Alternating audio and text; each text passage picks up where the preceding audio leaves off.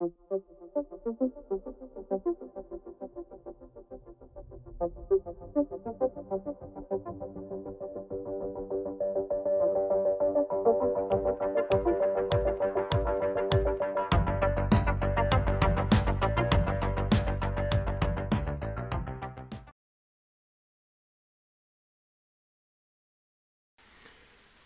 to heat transfer. What I'm going to be doing in this course is covering the topic called heat transfer.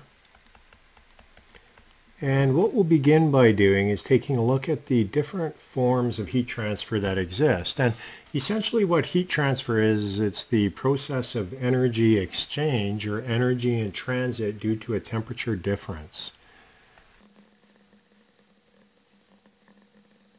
And so what we're going to be doing in this course is we're going to be studying heat transfer, and there are three main types of heat transfer, modes of heat transfer.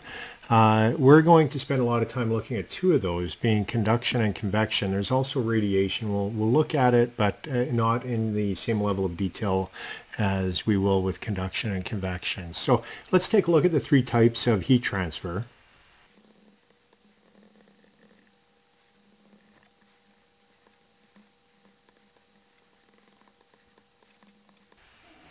Okay, the first type of heat transfer we're going to take a look at is conduction, and conduction occurs in solids.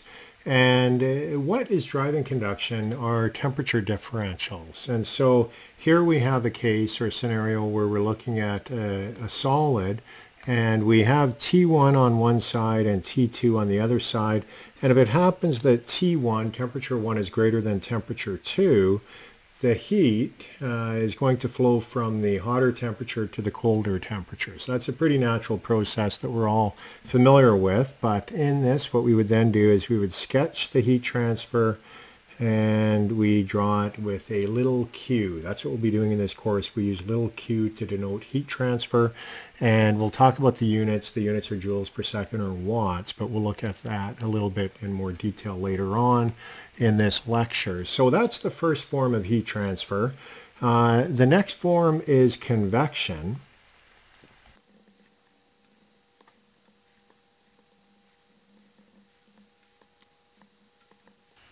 So here we're taking a look at a schematic with convective heat transfer, and when you have convective heat transfer, there's usually, well, there will be a fluid involved.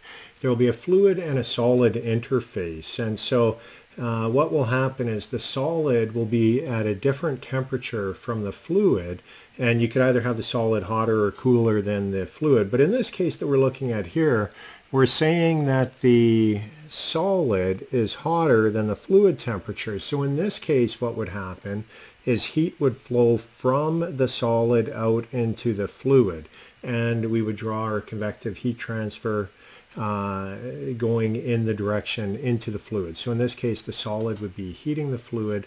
The last form of heat transfer, and it's one that is very different from conduction or convection, and that is radiation.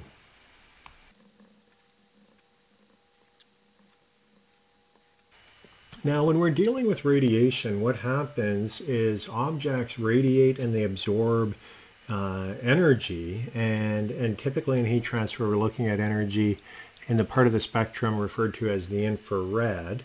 But when we look at this, what happens is energy is being emitted by an object, and so it would be radiating, and we will call the radiative heat transfer coming off Q1.